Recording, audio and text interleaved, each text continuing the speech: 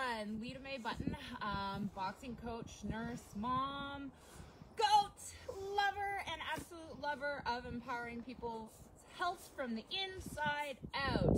Welcome to Button Adventures Motivation Minutes. For those of you that have not been tuning in or you're not sure what Motivation Minutes are about, they're about 4 things on your work days to help start your day off with motivation and positivity. We'll go over the joke of the day because laughter can definitely be soul's medicine, movement of the day because movement is medicine, and health is your wealth. And health is not something that you can particularly buy, it's something that you need to do for you. And then thankful thought because gratitude is ideally the best attitude. And then the quote of the day to help you think a little bit deeper and reflect on what that may mean to you in your life. Okay, so let's get to the joke of the day really quick. Joke of the day is I took up fencing. But my neighbor said they're gonna call the police if I don't put the fence back. Wah, wah, wah. I made somebody smile. Thank you, cameraman. Okay, movement of the day. Movement of the day is hiking. And as you can see, I am not in my temporary living room.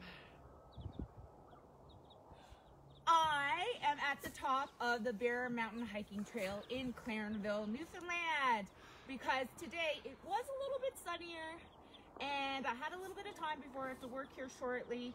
So my other half, thank you Stephen Stanley for holding the camera, and I came out to go for a hike, getting in touch with nature, getting out of the house and moving more and enjoying and appreciating, which gets to the thankful thought of the day, what nature has to offer, and ideally hiking a little bit more uphill. As you can see that the Moutain trail is more hilly because that helps your heart, your little bit of strength and endurance, okay?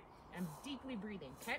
So thankful thought of the day, and this is why I've got a ton of energy today. I got down the rabbit hole of the truck convoy of 2022 that started at the beginning of the week, and just giving hope and holding on to hope that the tides are changing for all the tyranny that's been happening in Canada and around the world. So I'm super thankful for those truckers. No matter what your opinion is, they do stand for joy, peace, and happiness and freedom, because the majority of people out there, all we want to do is be able to live our lives in peace and harmony and help others. And they're standing up for our rights and freedoms right now. So that's my thankful thought of the day. Then quote of the day. Quote of the day by Mel Robbins that I just read the other day is, if you are in search of changing a person, the best place that you can search and look for is in the mirror, okay? That's where the change occurs. So thank you guys for watching today's Motivation Minutes. If this helped give you hope, joy, inspiration, please like, tag, and share.